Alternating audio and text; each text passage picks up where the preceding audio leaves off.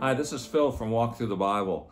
I have come to believe that one of the most loving things one person can do for another person is to help them view God more accurately.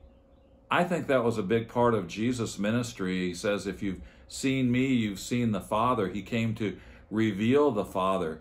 But he also did this through his teaching.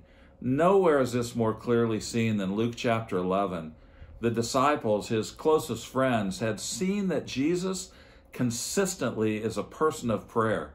And they come to him one day and they say, Lord, teach us to pray. And he gives them a multifaceted response. In the first 4 verses of Luke chapter 11, he gives them, we call it the Lord's Prayer. It probably ought to be called the disciples' prayer. He gives them a pattern. Maybe you learned this as a child like I did, a little different wording than in my current translation, but our Father, who art in heaven, hallowed be thy name. Thy kingdom come, thy will be done on earth as it is in heaven. Give us this day our daily bread, and forgive us our sins or debts or trespasses, depending on your denomination, as we forgive those who trespass against us. And lead us not into temptation, but deliver us from evil. For yours is the kingdom and the power and the glory forever. Amen. We used to have contests to see how fast we could say that. I don't think that's really the point, other than it was effective in helping me memorize it. It's not so much that these are magic words to be said over and over and over again. It's the concept that we not just come to God with our grocery list, but that we begin with worship, that there's gratitude, that we're praying for protection as well as just his provision.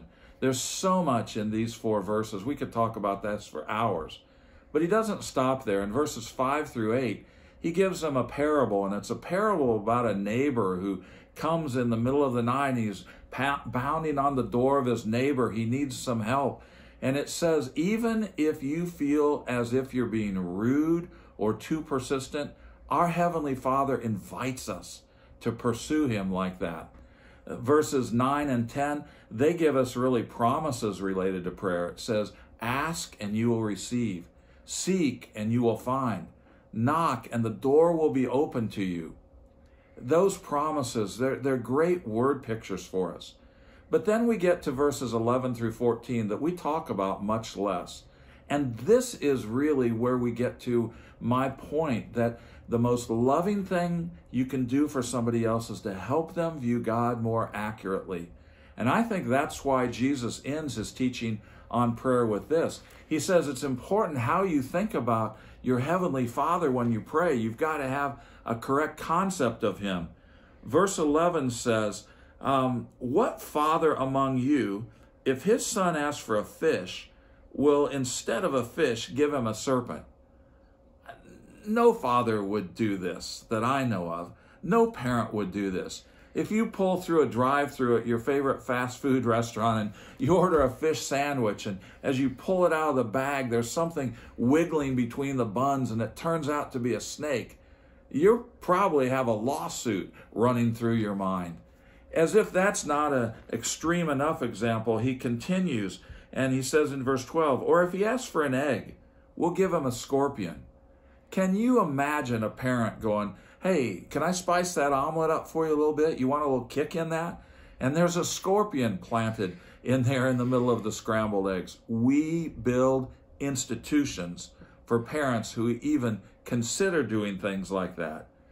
And then here's where he lands it. He says, if you then, who are evil, and we are, all of us who are parents are far from perfect. But if you then, who are evil, know how to give good gifts to your children, think about the sacrifices you'll make for a child's birthday. Think about how late you'll stay up on Christmas Eve assembling that bike or that Barbie starlight bed as I did years ago. If you then know how to give good gifts to your children, how much more will the Heavenly Father give the Holy Spirit to those who ask? You know how we view God when we come to him in prayer? It's everything. If your background church-wise is similar to mine, I grew up in a pretty legalistic background.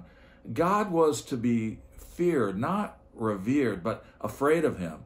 The concept I grew up with was he's looking down from heaven and he's going to catch me messing up. And when he does, he's going to bring the hammer down. And so I want to keep secrets from a God like that. Let alone if your earthly father disappointed you, maybe he was absent.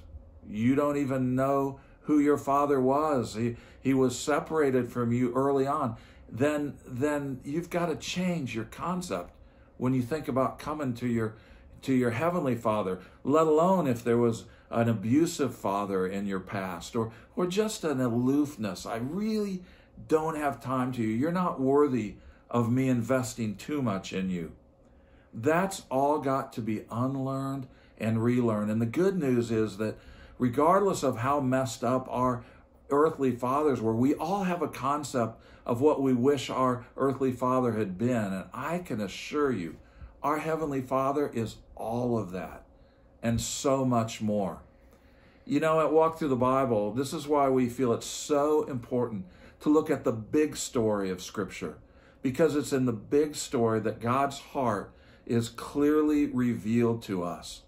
And as you make the investment to get to know Him in His story, it will change the way that you approach Him in prayer. He's a loving Father. He's eager to hear us. He's responsive to us. He never puts us on hold. He doesn't always give us exactly what we ask for because He's too wise and too loving to do that. But He's there for us. He's active. He's engaged.